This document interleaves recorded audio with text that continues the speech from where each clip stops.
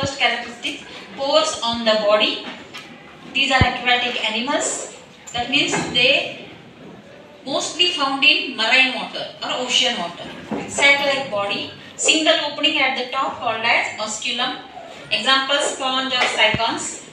Minute pores called as ostia present on the body. Water circulated throughout the body, and that is called as water vascular system.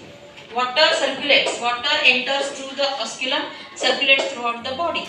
Small openings are also there, called as ostia.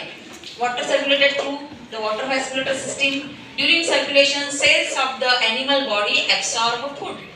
During water circulation, cells of the body absorb food. Exchange of respiratory gases takes place during circulation. Body supported by which type of spicules? Calcareous. Why it is called as calcareous? Because they are made up of calcium carbonate. Therefore, calcareous spicules. And reproduction by fragmentation or gemuli formation. Reproduction of the sponges takes place by fragmentation or gemuli formation. This is the characteristics of phylum. Which phylum? Porifera. Okay. Next phylum.